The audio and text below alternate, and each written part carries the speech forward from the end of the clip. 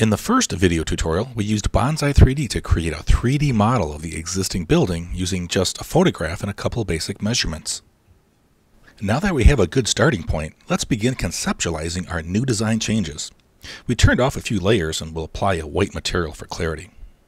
Let's add a couple additions to the back. Using the offset segment tool, we'll offset and insert a couple segments in about 3 feet. And then using the reshape tool, we can reshape that new face out, and we'll go about 28 feet with that space. Let's use the offset segment tool again, and we'll offset a segment about 15 feet across. And then using the reshape tool again, I can reshape that new face outward, and we'll pull that out maybe 25 feet. So there's some new spaces for us. Now to convert those into walls, what I could do is use the offset outline tool and offset an outline about 6 inches. And then use the reshape tool and reshape that through to subtract that part of the material. Now, of course, we could have just drawn the walls directly if we wanted also, besides doing massing. Let's add a roof. Select the roof tool, click on the top face of the object, and since we're using the same parameters as before, the roof in the front is the same as the original roof.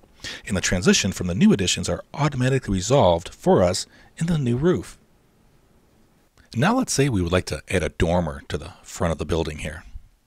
A couple different ways we can do that. One method would be to have some predefined dormers that are already constructed and saved for us in our content libraries, and we can just place them into our scene.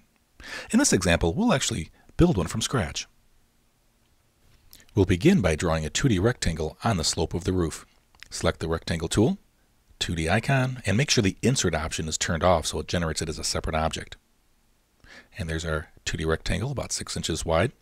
And then what we'll do is use the extrusion tool and make sure you choose the perpendicular to reference plane option so that we can extrude the rectangle straight up instead of perpendicular to the face. And there's our solid wall. Let's insert some windows. Use the place window tool. We have a custom window that we've already created, and we can simply place that into the wall. Now let's reshape the wall to the size that we want. Using the reshape tool, I'll reshape the face and snap it to the frame of the window, and then reshape it again out 6 inches. Let's do the same on the other side. Snap it to the frame, and then reshape it again out 6 inches. I need to make the top of the wall flat, so I'll use the 2D rectangle tool, and make sure we choose the 3D extrude icon with the insert option turned on, so I can draw the rectangle on the side face and push it through to subtract that portion to make the top flat. And I'll reshape that down, snapping to the frame so it's flush with the top of the windows. Now I need to create the walls extending back into the roof, so I'll use the offset segment tool and offset a segment on the left over 6 inches and offset this segment over 6 inches. Then using the reshape tool, I can select that new reshaped face and reshape that into the roof. And now notice I'm snapping to the point of the roof so that it goes all the way through, and you can see in wireframe that it's extending through that solid roof. Let's put a roof on the dormer by first defining the boundary of the roof. Do a 2D rectangle without the insert option. So it's a separate 2D rectangle that we create by snapping to the corners, and then using the roof tool, I click on the face, and the roof is generated, and of course I'll have to set the parameters to the type of roof that I want. We can add more details using pretty much the same tools we've been using earlier. For example, the offset segment. Let's offset a segment 6 inches, and then use the reshape and reshape the face in 6 inches. Offset segment again on the side. Let's go in about 1 foot on the left, and insert a segment over 1 foot on the right hand side. And then we'll reshape that face inward and type in 4, return, and we can go in 4 inches. Put a little trim molding on the sides. We'll create that as a separate object, so we'll use the rectangle tool, 3D extrude icon, and of course the insert option is now off, so it's generated as a separate piece of molding. Snap to the corner of the frame in the house and type in 2, return to make it 2 inches. Snap to the corner points, type in 2, return for a height of 2 inches. And there's the rest of our details for our dormer. The last thing we need to do is trim the back of the dormer so it matches the slope of the roof. In wireframe, you can see that it still extends into the solid roof. First thing we'll do is pick the main roof and copy it to the bonzai3d clipboard by hitting Command-C on Mac or Control-C on Windows. Then we'll choose the Boolean difference tool. Select the roof of the dormer first, and then select the main roof, and the main roof is then subtracted from the dormer roof. Let's try this again. Paste the main roof back in, select the Boolean difference tool again, click on the walls, and then click on the main roof, and now that volume is subtracted from the walls. There's a little nodule left over where the roof must have gone through to the other side of the roof, so we'll just delete that. Paste the main roof back in, and now our dormer matches the slope of the roof. Let's apply some new materials to our new objects. Drag and drop the roof onto the main roof, and drag and drop the siding to the walls. Now we need to apply different materials to different faces of the roof object. So hold down the Command key on Mac or the Control key on Windows, and you can drag and drop the material onto just a single face of that object. So the roof material goes just on those faces, and the siding material will go just onto the front face only. And as we saw earlier, if we need to readjust the automatic mapping, we can use the Map Texture tool, click on the object, and it will automatically readjust the mapping system for us. Let's make a copy of the dormer for the other side. Select the Pick tool and window pick all the objects. Select the Move tool with the copy icon selected. Click and drag, and I can snap to the automatic red guideline to maintain alignment across the x-axis. How about a new front porch roof? We'll select the Move tool with the copy icon selected.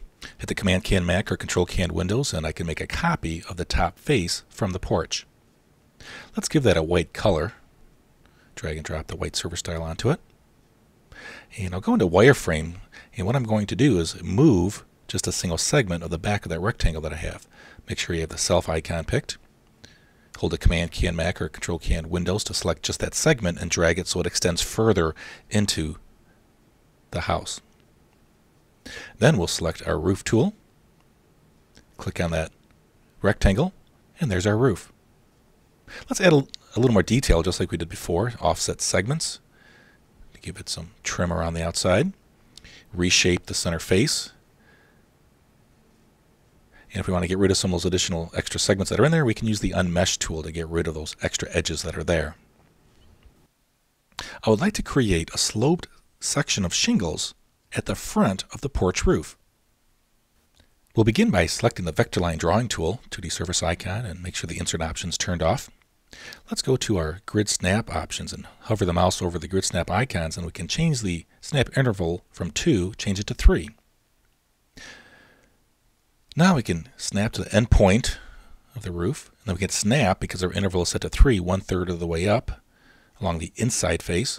Snap at those locations, and now we've created a sloped flat plane in the front of our porch roof. And just as we did before, we'll hold down the Command key on Mac or the Control key on Windows, and we'll drag and drop different materials onto different faces of our front porch roof.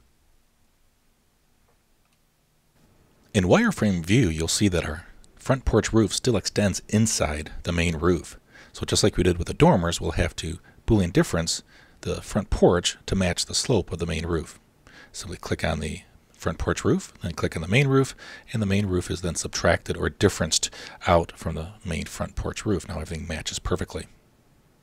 The last modeling operation we'll look at is the ornate detail of the new columns. We do this by drawing a 2D profile and using the Revolve tool to revolve that 2D line around any vector line axis to create a solid object such as we see here for our new columns.